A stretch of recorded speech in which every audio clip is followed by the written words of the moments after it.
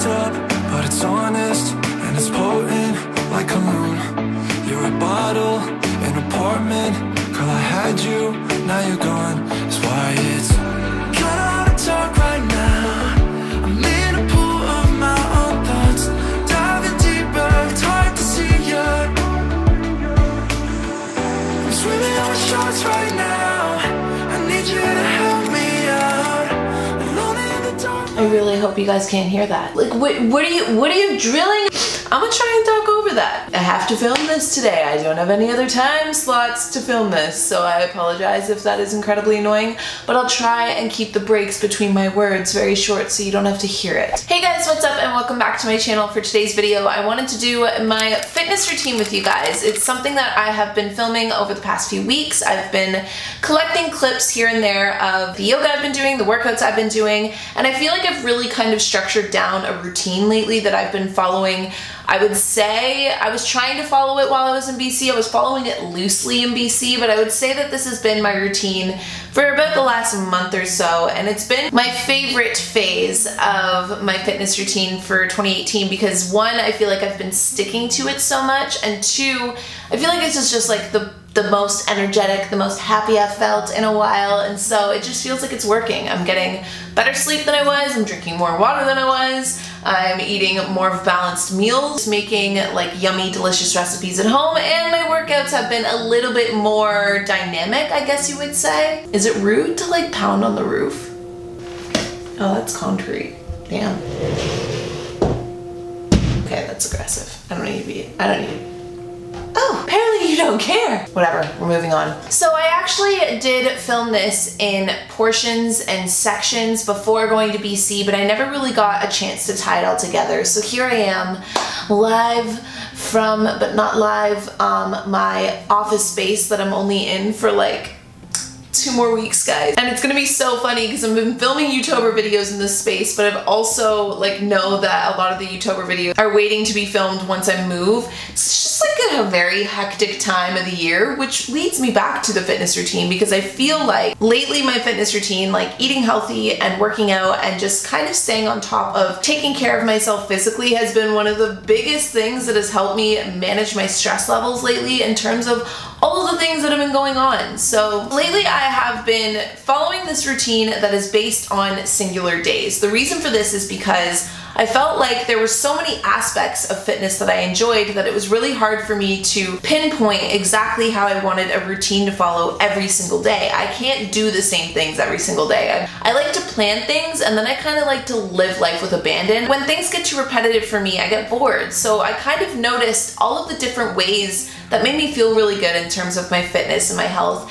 And then I found a way to incorporate them all into different days so that I was always kind of getting a different balance in life. It's been nice because it's been a different challenge for me. And so every single day kind of has a bit of a different theme. This is also gonna make it so much easier for you guys to kind of translate it into your own lives and make your own adjustments or whatever if you do want to take on my fitness routine, or if you're just sitting and lost in the world of YouTube and you somehow stumble upon this video, then hi, sit back and continue eating your snacks, and I'm just gonna sit here and tell you about all the snacks that I've been eating while my neighbor continues to drill.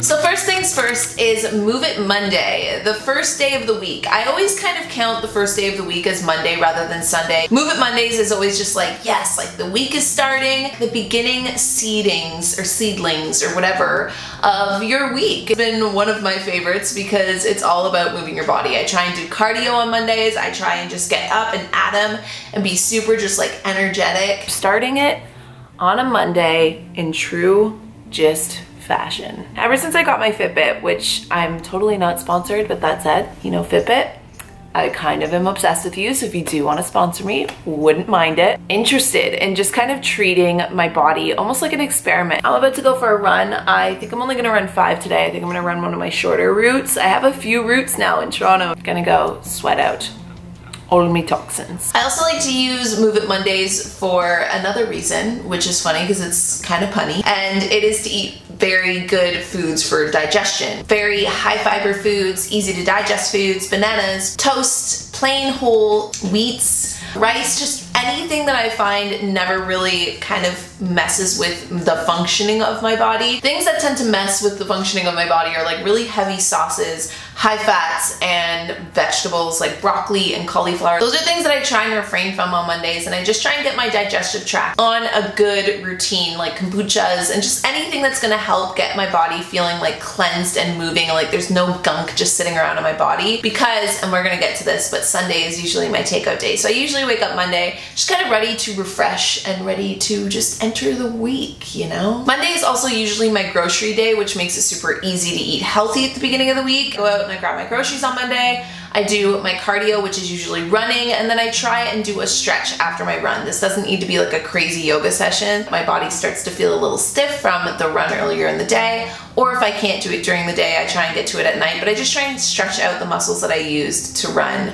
But yeah, that's pretty much it for my Mondays. Running has been a big exercise for me. I actually used to run all the way back, I can think, to grade 8. It's just something that I like because I don't have to think about it. It's just one foot in front of the other. I can play my music as loud as I want, and I run outside because it's so beautiful out right now. So waking up super early in the mornings and going for a run and just like taking in the city before a lot of people are awake and listening to just like new music, whatever I'm really into, it just puts me in such a good headspace and it makes me feel so good. I also like running because it makes me get comfortable with feeling uncomfortable. And so in situations where I'm like, yeah, I'm tired, of course I don't want to be running. It's not an enjoyable feeling in your body, but it is an adrenaline rush in your body, and it is something that you're like, okay, I know I feel uncomfortable, I know my legs hurt, I know I'm out of breath, I'm not keeling over and dying. So it makes you see how far you can push yourself and how far you can accept the feeling of being almost uncomfortable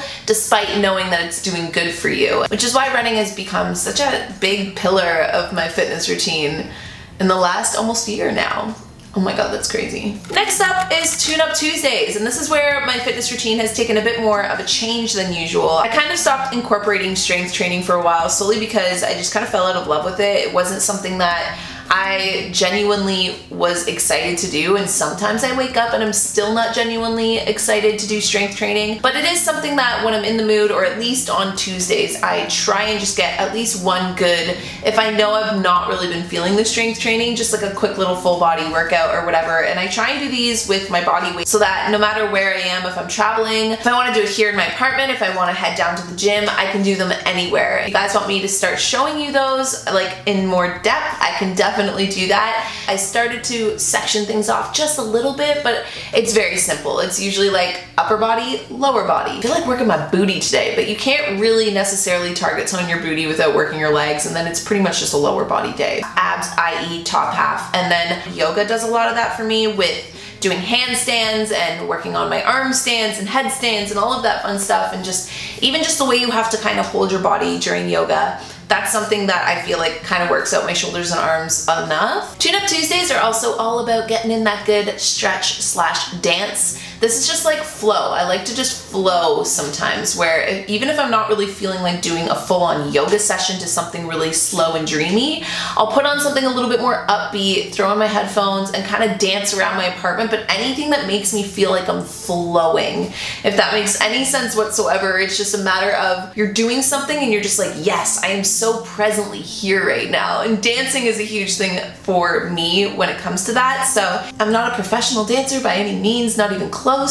I just like to dance shamelessly around my apartment with my headphones in, and I'm not kidding you, I'll do this for like 35 minutes. Like, I'm sweating by the end of it. It's one of my favorite ways to just like move my body, and I like to do that on Tune-Up Tuesdays too, because even though I like my strength training is usually like 15-20 minutes tops, because I don't love it, but I do love to dance, or I do love to do yoga, or I do love to flow, you know? And then in terms of food, I just try and eat, again, a more balanced whole foods, but I'm not too strict about like what specific foods I eat on what day. Beginning of the week, I just try and eat as healthy as possible, you know, like whole foods from the earth. I just try and ask myself, like, where did this come from? Was it from a farm or a factory? Is my body going to understand what this is, or is it going to be confused by all the ingredients I don't know how to even pronounce? Moving on to Work It Wednesdays. Work It Wednesdays are like that hump day in the week, and you just need to like power through the rest and know that the weekend is coming. And so Work It Wednesdays are always just about just like working it, just feeling good. I know I'm gonna have a hearty meal that day. I try and eat higher protein on Wednesdays, don't ask me why.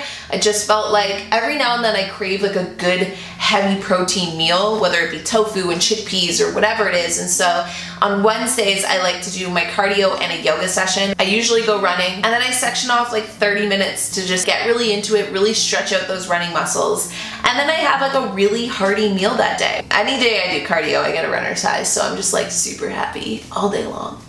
Next is Thirsty Thursdays, which I decided to make a day that I focus very heavily on making sure I'm getting my water consumption. Even though I do try and drink enough water every single day, I just make sure that I'm starting my weekend or prepping my weekend with enough water. So definitely try and take into account how much water I've been drinking throughout the week. Should I be drinking a little bit more that day or what? But I've been doing really good on water, so Thirsty Thursdays haven't been as necessary, you know? This is also when I try and bring in a nice juice or smoothie in the morning. I try and again just cleanse my body to get ready for the weekend because I eat a lot more junk and I go out to eat and stuff on the weekend. So the thirst, you know, you want your juices, you want your smoothies. And this is also when I like to do a very serious yoga session.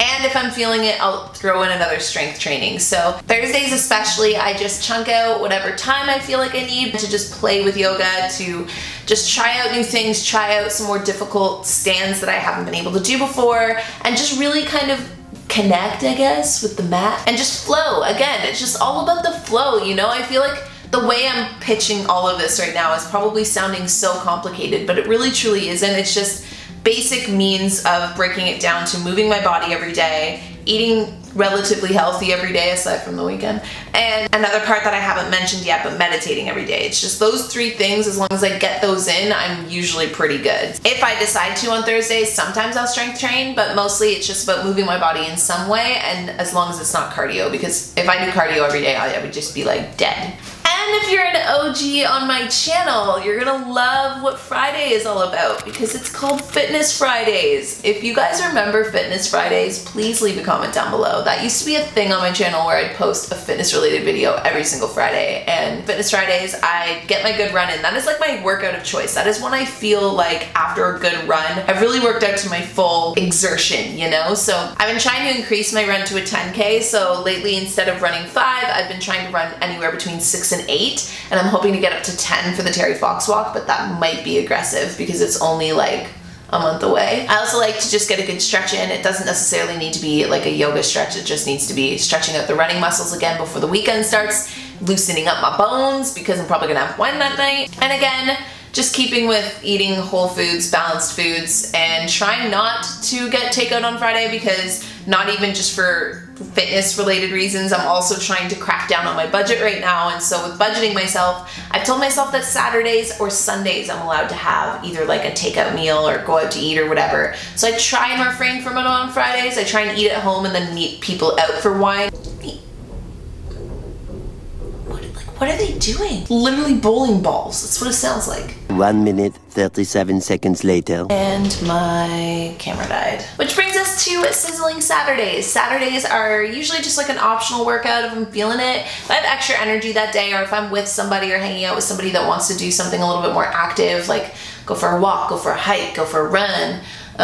Bike. I like to bike a lot on the weekends. I tend to bike everywhere in Toronto now, so I kind of get active in that way, but Saturday is just more so of like a lifestyle workout, or if I'm really feeling like it or missed a workout throughout the week, sometimes I'll work out then instead. I don't ever tell myself I have to work out on the weekend, so I feel like that weekend is that time to not feel so structured. So even though I have like specific days, Sizzling Saturdays and Simmer Sundays, I try not to make them very like too rigid, you know, so that I can feel like Sizzling Saturdays could even just be not doing anything aside from sizzling food on a grill. I'm not explaining this correctly. Just getting out and like sizzling, you know, just like outside, just do things outdoors, sizzle hot. In my shower routine, I'll book my waxes sometimes on Saturdays. Sometimes I put on like fake tanner, I'll do hair masks, I'll do face masks. Those are like my Sizzle Saturdays, you know, during the day, which brings me into Simmer Sundays. And Simmer Sundays is just gisting. It's literally,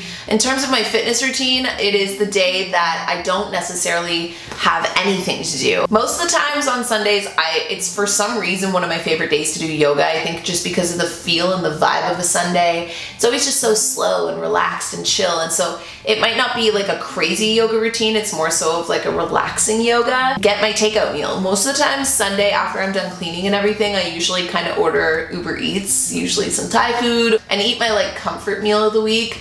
And then I feel like I had my good week and like my treasure at the end on Sunday night of like ordering Saigon Lotus and just stuffing my face with pad thai, making me just feel like accomplished and good to start the week all over with another Move It Monday. And I guess something too that I didn't really mention throughout all of this is using my watch to track things. So when I have been tracking my water, that's how I see come Thirsty Thursday, okay, how have I been doing this week in terms of getting my water? This week, if you go onto my Fitbit app, it'll show you that I've been hitting my water goal every single day because I've been making it like the theme of the week. You'll see here, hitting all the water goals, but last week, not so much. And I also use my Fitbit app to track my sleep, which is another thing that has made it really easy to make sure that I'm getting enough sleep, finding out how much sleep it takes for my body to actually feel well rested, and getting a bit more into a routine in that aspect. It even tells me when I'm getting deep sleep versus when I'm in REM, which is where I'm dreaming, which is always super interesting to me because when I wake up from a dream and I see that I was dreaming on the map, I'm like, where were all those other dreams that I don't remember? It's a weird thought, but